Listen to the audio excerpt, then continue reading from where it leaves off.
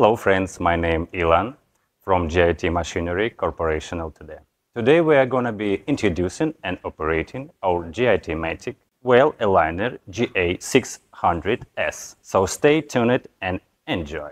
Place the transition bridge block between the turntable and big scissor lift platform, then insert the turntable pin into the turntable. Park the car in the middle of big scissor lift. Confirm the left and right front wheels in the center of turntable. Center the steering wheel and lock it within the provided steering lock. Power on in N gear and confirm the vehicle parking system is unlocked. Put the rubber stoppers for the left rear tire.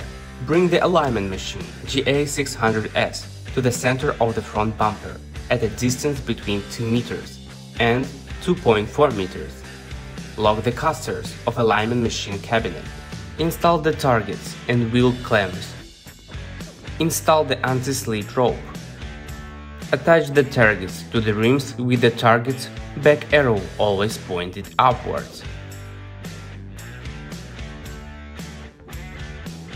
Make sure to use the same pinholes on the clamps 4 corners to grip to the rims.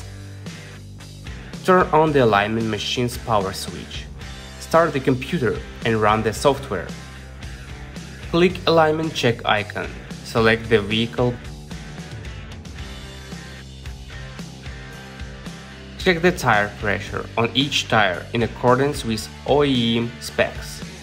Check the rims and tire size. Then input them to software. Check all 4 targets' location on the screen. Make sure they are central symmetry. Make sure all 4 targets are reading the cameras on 21 white dots. Preset number of rays should be between 190 to 160. If not, adjust the exposure of the cameras by clicking the exposure button. Perform running out compensation.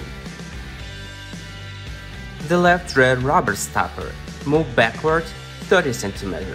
Follow the software tips to push and pull the vehicle within a distance of 25 cm.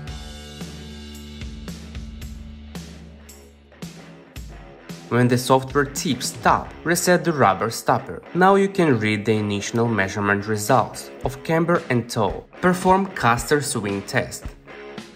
Remove turntable pin and transition bridge block. Put on the brake pedal lock provided and leave the vehicle on the parking brake. Follow the software tips to turn right and turn left within 10 degrees. Then follow the software tips to center the steering wheel. When the monitor displays plus minus 0.30 in green color means in the center position. Now you can read the initial measurement results of camber, toe and caster. Using the steering wheel holder to secure the steering wheel in center position and turn off the engine. Check and confirm the vehicle meeting the lifting conditions. Leave the vehicle to safety lock, which is in proper height for adjusting car.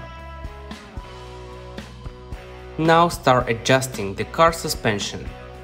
Finish rear suspension adjustment, then to front suspension adjustment. Finish right rear adjustment, then to left rear adjustment. Finish caster adjustment, then to camber and toe adjustment, until you're set the desired green zone readings. Make sure the difference between the right camber and left camber readings is not greater than 0.5 degree, even though both readings are in green zone. Similarly, make sure the difference between the right toe and left toe readings is not greater than 0.05 degree, even though both readings are in green zone. Save customer vehicle information. Press print button to generate the report form. Congratulations, you're done.